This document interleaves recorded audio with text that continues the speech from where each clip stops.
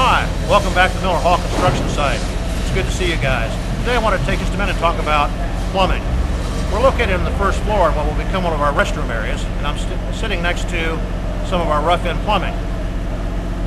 What you can see here is the carrier, which helps support the water closets, as well as some of the waste piping, which takes waste away, and water supply piping, which provides water to help the fixtures operate.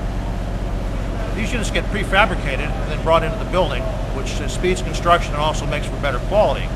Normally you don't see these because they're located inside a wall, but I thought you might be interested in knowing what's behind the wall in some of our restroom areas. Thanks for coming by today. Look forward to seeing you again soon.